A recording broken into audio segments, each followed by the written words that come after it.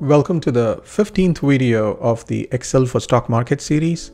I'm really excited, at the same time a little bit exhausted, that we have reached the midpoint. Like, we have completed 15 videos, and this will be the 15th video in the series where we plan to publish 30 different Excel templates about stock market, and we're going to talk about them in 30 different videos in 30 days. In today's video, we're going to talk about Bollinger Bands, and this is one of the most used technical indicators in this space. And again, I know that just purely based on online research and from the book, and not that I'm an active trader, but it is one of the names that popped up often. So I really wanted to make sure that we include a template for that. Now we're going to start with first just highlighting the difference between the previous video where we talked about moving average envelope. So I'm going to go to, I keep shifting between envelope and envelope. I'm not really sure what the right way to pronounce this is, or maybe there's no right way.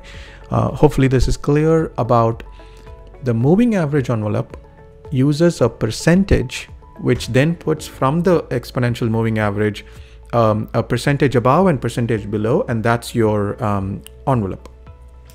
The Bollinger Bands is very similar. That's why I want to use that as an example reference. So if I go back to Bollinger Bands, in this case, instead of the percentage envelope, we actually use a standard deviation based envelope or a band. It's called Bollinger Bands. And so that is the main difference, technically speaking. But from the usage of the template perspective, it's going to be very, very similar. So for us to use this template, we will just go ahead and type in any stock symbol. So it took 2 seconds to actually pull that information about what is the current price of the stock and everything, but we can also see the blue line indicating the price, the closing price every day, and then the band that you see, the shaded area, is the Bollinger Band. And the Bollinger Band is using certain input parameters. We'll talk about that now. We are using the Bollinger Bands typically uses a simple moving average, and there is a, in this case I've used a 20 period moving average, and then we have a standard deviation parameter which says 2. So what that means is that we calculate the simple moving average for 20 period moving average, and then we do a plus 2 standard deviations to come up with the upper band line, and then minus 2 standard deviation to come up with the lower band line. And then that creates us the shaded area or a band. And so if I don't want a 2 standard deviation, if I want a 3 standard deviation, I can just type this in, and now you saw that the band changed, and now some of those trading signals went away. And that's because the trading signals are completely subjective. You can come up with your own strategy. You can have 3 standard deviation, 4, 2, or whatever it may be, but the template allows you to customize it. So if I go back to the 2 standard deviation input, now you see that I have some buy and sell signals. So what do they mean?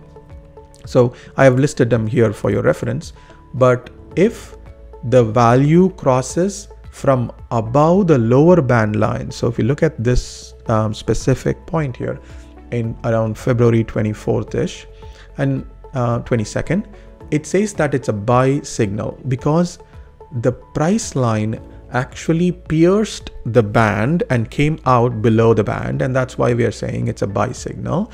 And the opposite, where it pierces the upper band line and goes out above, then it's a sell point. So now this is the strategy that we have implemented here, and I will talk about where you can go and change them if you want to. But that's what we see, the red circles for the sell signal and then the green triangles for the buy signals. You can also change what you're plotting. Instead of the closing price, you can use the low price for the day, or you can use opening price of the day. But most common use is the close. You can also use volume. The most common ones that I've seen, people seem to be using the closing price. So that's the default. You can, just like all of our previous templates, if you haven't watched the previous video about the price chart, how we built the price chart and what it is, please take a look at that video called Stock Price Chart Template. And I think that was video number 2 in the series, and where we talk more about how we developed it.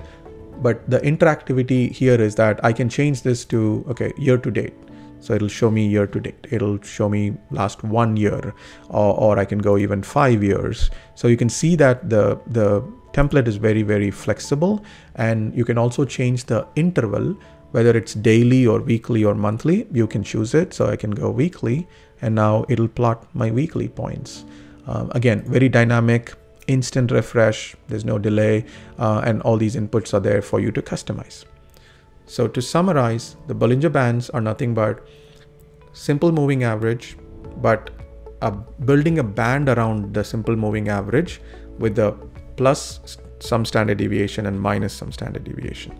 And the way we implement that is, if I go into the unhide help sheet, you will see that we calculate the simple moving average in column S, and then we calculate the standard deviation in column T. And then you just put together in a lower line as take the simple moving average, subtract certain like 2 standard deviation, that becomes the lower line. And then the upper line will be take the simple moving average, add 2 standard deviation, then it becomes the upper line. And then the signal is where we say, if, as I was explaining, when the price pierces the lower band and comes down, or if it pierces the upper band and goes up, that's the signal. And that's what we implement in the formula. It's a simple if and if then formula that you can use to arrive at the signal strategy, whether it's a buy or a sell. So you see that it's a buy or a sell, and the buy or a sell is what we are plotting in the chart here as the red circles and then the green triangles. So that's how the template is built. If you want to change your signal strategy, then you will just go into the formula in the signal column, and then you will change this if formula. Then you have your own trading signal strategies. So very, very simple. And again, if you have any questions, please post them in the comments below. I'll be very happy to explain that in a future video. Like I've mentioned in the previous videos, I'm not an active trader, so I don't know much about, how people use it at a detailed level. All I've done is to read up on the book as well as some online sites about what it's commonly used, and I'm then translating that mathematically into this Excel template. But if you're an active trader and if you know more about this, I would really love to hear from you. If you have suggestions on how to make these templates more useful to more people, I would really love to hear your ideas so I can improve this as well as come up with new templates that may address certain needs. Thank you very much for watching, and I will see you in another video tomorrow. If you have not subscribed to the channel, please do so now so that you'll be notified. Thank you. See you tomorrow.